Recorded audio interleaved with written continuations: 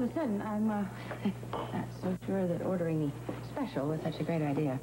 Well, if you order something that's on the regular menu, you know that you're going to get something bad. This way, at least you have a little hope. Well, then why did you order the fish sandwich?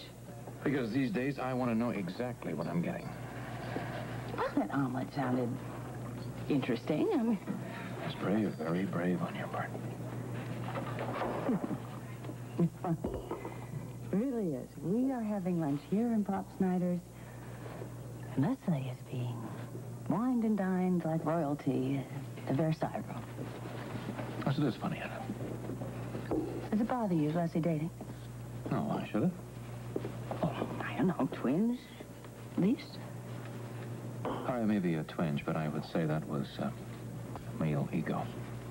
Nothing more. Oh, what do you mean? You're this swinging single. Oh, yes, that's exactly the way I lead my life now. I mean, it's great. I eat alone most of the time. I have read a great many books that I had wanted to get to for some time. And finding out it's not all that it's cracked up to be, right? Well, it has its ups and its downs, and it has its pluses and minuses.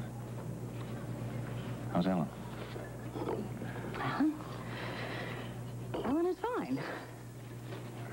And I mean that. He is fine. The arrangement of having separate bedrooms seems to agree with them. It's interesting, isn't it? What's interesting? We were so concerned about Alan and about Leslie. They seem to be doing very fine right now. How's the baby? Well, the baby is fine, too. As a matter of fact, the baby is what's making it all bearable to stay married now. No, wait a minute. That is not exactly true. It's not? No, it isn't, because I still want a divorce, and I still want custody of my child. Or at least shared custody. But it seems all of a sudden lately, Alan has mellowed. I mean, now that there is no more love and no more jealousy, he's turned into a pleasant fellow. It's very hard to believe that he doesn't love you anymore. Why should that be hard for you to believe, Rick? Don't you remember what you felt about me once? And look how dead that love is. Somebody is working for us part-time. We can't afford to pay her too much. Doesn't seem to bother her. She is doing a great job. Well, I'm glad. I'm very glad you're so busy. It must mean that Leslie is there a lot. Well, yeah, she's there every 3 seconds. She's been a real godsend. Yes, obviously. You can't handle it by yourself. Well, I had no idea it was going to be this busy. I knew they needed help down there, but I had no idea they needed so much. Look, we don't have to talk about the clinic. I'm sorry for this. No. All right. No. Wait a minute. It's all right. It doesn't hurt anymore, right? It doesn't hurt that you didn't want me to work in the clinic. I just find it kind of remarkable that after everything that we put Leslie through, she still can work side by side with you. Leslie is one remarkable woman. Yes, obviously a lot stronger than I've given her credit for. That kind of looks like you and I came out the big losers. Well, you can say that about yourself. I don't intend to be a loser for the rest of my life. Doesn't it get rather tiresome waiting for someone to make the big mistake, that first and fatal indiscretion? Well, I don't happen to think it's going to take that long, Rick, and I'm not going to be the one to make that mistake. No. What happens if you find Alan having an affair? Then I will take him to court, and I'll get a divorce faster than he'll know what hit him. Don't look at me that way, Rick. Because you know I will do anything for my son. I know that, Monica. I was just remembering a dream that you handed me once about spending the rest of my life with my son. You'll never forgive me for that, will you? Now, maybe I'll never forgive myself.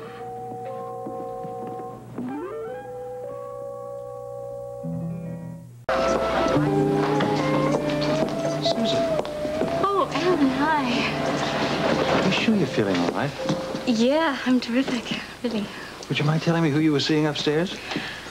Look, this isn't really a good place for us to talk. My place is much better. That's true.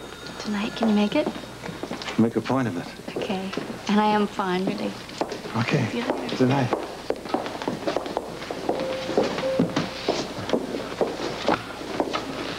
Well, did you finish your tour with Dr. Drake?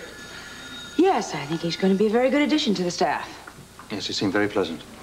And very well qualified.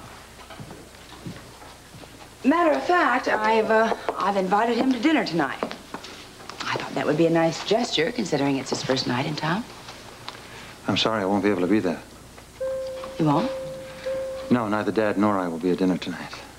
Why? We have a business meeting. What, the two of you? Yes.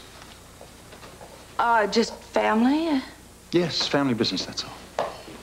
Well, may I ask why I wasn't included? Frankly, because we thought the discussion might be over your head, that's all. I see.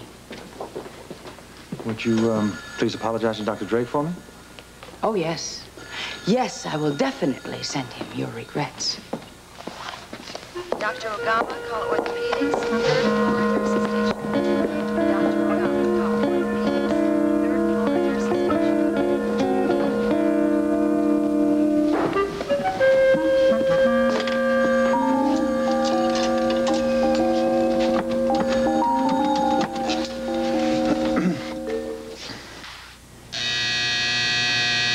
My word, what now?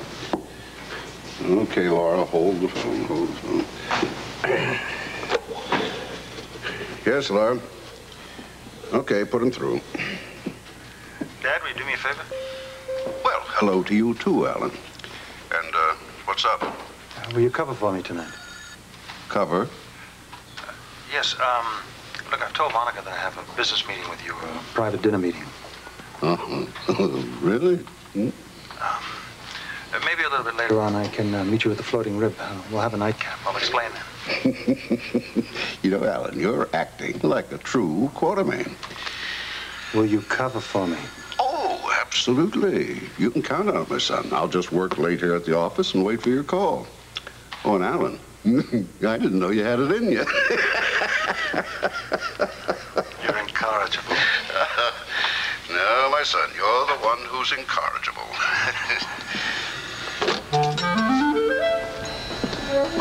You are nice and cold.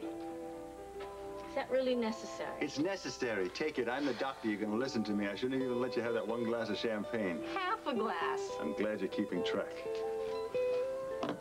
You don't want the milk. Want you? You got me. Oh. I don't think this is going to hurt you. Are you going to fawn over me like this for the next 9 months? Must be 8 months by now. Oh, so precise. That's right. I'm going to watch over you like a hawk. Now, you know that the first few months are critical, right? Fortunately, you don't smoke, and we are now going to restrict your intake of alcohol. Oh, well, I don't think that a half a glass of champagne is going to do too much damage. We're going to restrict your intake of alcohol, and you're going to exercise. And you're going to tell me exactly what kind of routine you are doing, exercising as well, you hear? What are you trying to do, make me cry? Weepiness is definitely allowed and expected. No regrets? No regrets. This must have come as a shock to you, Alan. I mean, it certainly did to me. Please tell me how you really feel. It's hard for me to describe. I feel wonder and excitement and great joy and fear. Fear? For you, for what you're going to have to go through if you go ahead and have this baby. Alan, I want this baby. Are you sure? I've never been more sure about anything in my entire life. I'm so glad. I'm so glad. I want you to have this child. But I want her only if you want to have it. I love you. I love you, and I want to protect you, and I'll never let anything or anybody hurt you.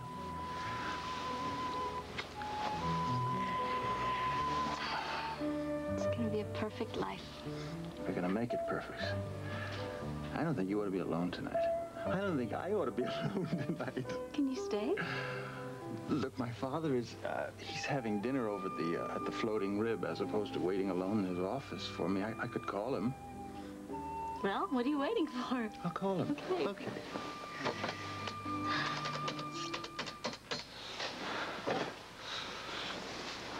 Elaine, this is Alan Quartermain. Is my father there? Thank you. Drink your milk.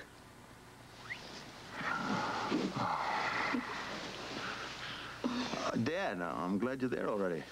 Alan, you have put me through hell. Now, you better get over here as fast as you can. Where are you? Well, I'm tied up. You know that. Well, you better get untied.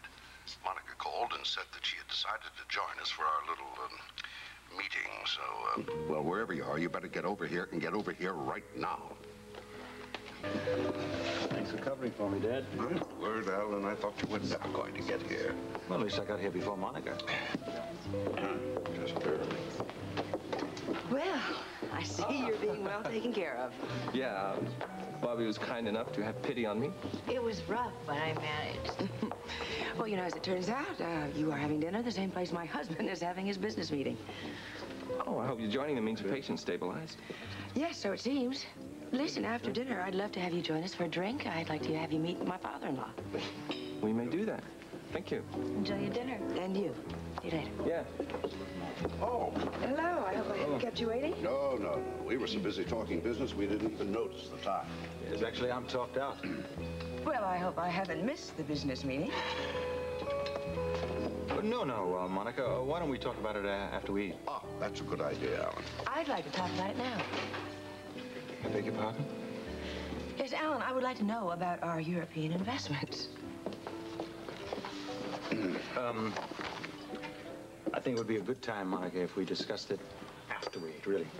Excuse me, Dr. Quartermain, there's a phone call for you from the hospital. Oh, thank you. Excuse me. You know, Alan, this aggravation is not good for my health. Get away with you. You thrive on intrigue. Yes, when I'm involved in it, yes. But if I'm trying to cover up for it, no. And don't you underestimate Monica. She is very bright. And if you're fooling around, she's going to find out about it. Don't worry about it. She's not going to find out. Well, there's nothing she'd like more than to catch you at something, you know. We better make sure that she doesn't. Well, it looks like I'm not going to be able to join you after all. Oh, dear. What, an emergency? Yes, they are prepping one of my patients for surgery, so I'll have to get back.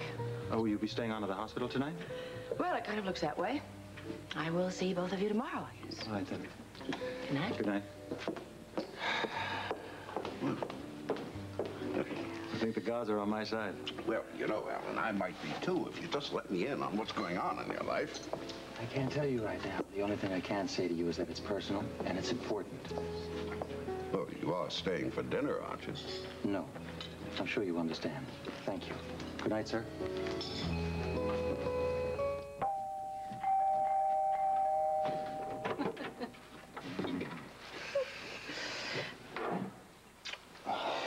Well, I don't know how you manage this, but I'm not even going to ask. You miss me? Who, me? Yeah, you. Maybe a little. I mean a little.